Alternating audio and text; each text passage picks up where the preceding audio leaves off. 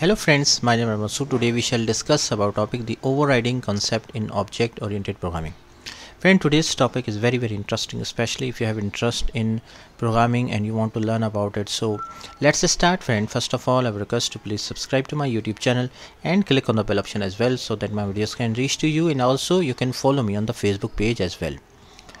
Friend, overriding is a very basic fundamental concept in the object oriented programming, like other concepts including polymorphism, inheritance, and other concepts. So overriding is basically allows a subclass means the child class, to provide a specific implementation for a method that is already defined in its superclass.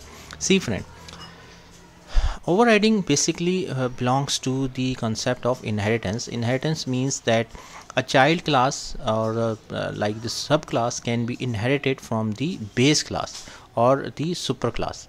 So when we inherited a subclass from the base class, all the methods and properties of the base class can be accessible by the child class.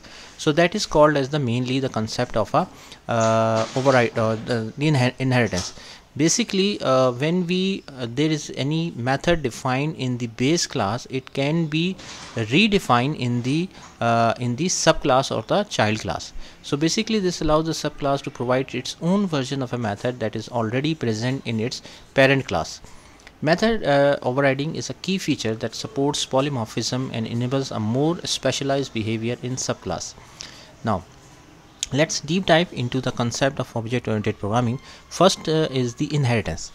Method overriding is closely related or pertaining to inheritance. In object-oriented programming, when a subclass inherits from a superclass or a base class, it inherits not only the attributes and methods of the class, superclass or base class, but also the ability to override those methods.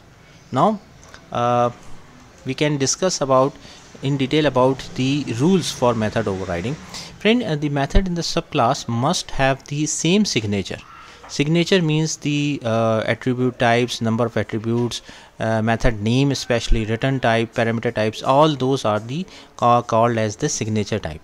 So it must have the same signature. Same signature means the signature which is present in the base class, the same signature should be available in the child class as well. If there is a difference, so there will be a compiler error.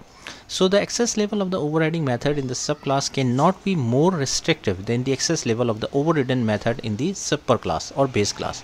The overriding method in the subclass can have a broader exception handling scope as well than the overridden method in the base class. Let me give an example through the source code here. This is a class animal. Here the method void make sound.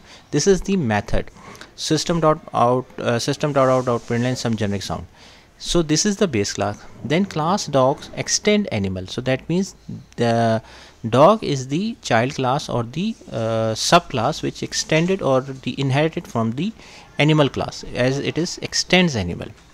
It has a overridden method which is void make sound system.out.println bark. So see friend, here the make sound method present here as well, and it is mentioned here as well, but in the child class we have overridden the redefine the scope of the make sound method.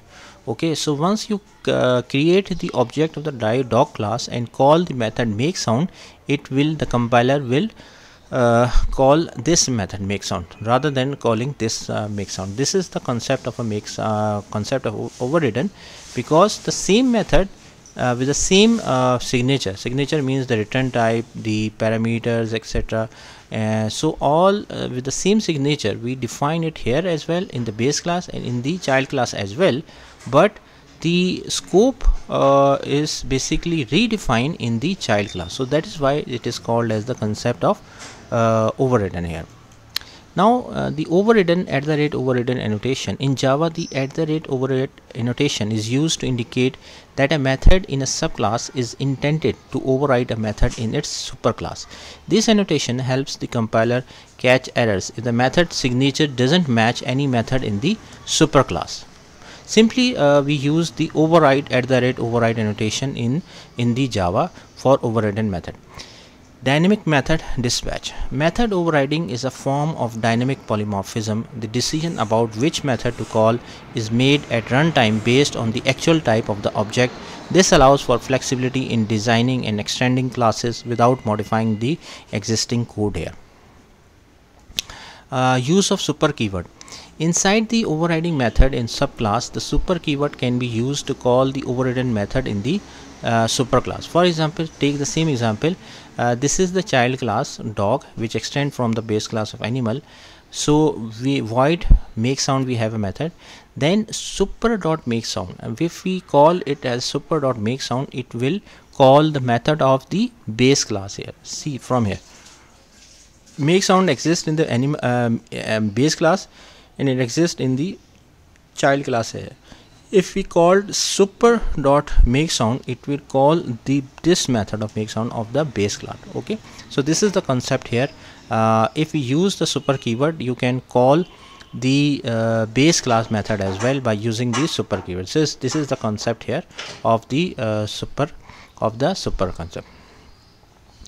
Friend, in the Python, method overriding is achieved similarly. The method in the subclass has the same name and parameter as the method in the superclass. Take the same example here, friend, as well. Like we have a class animal, we have a method make sound self, print some generic sound. Okay, so this is the base class here. Then we have a class dog, which extends, or you can inherit it from the animal class. Okay, this is the base class, this is the child or subclass as well. Then we define make sound self print bar. So here we are basically defining, or you can say redefining the method of make sound here.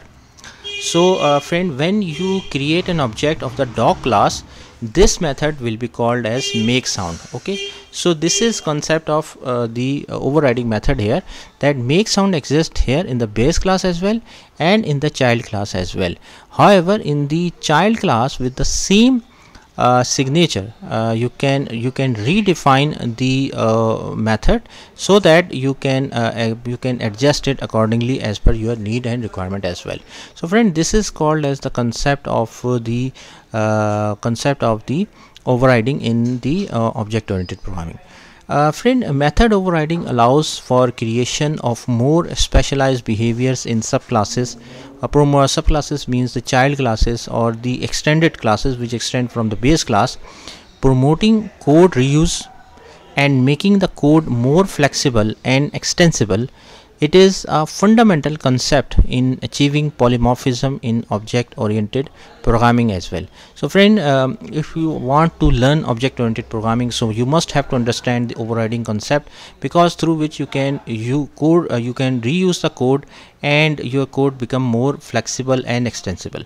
So friend, thanks a lot for watching the video. I hope you like this video. If you like it, please share it with your friends and colleagues, and thanks a lot for watching the video.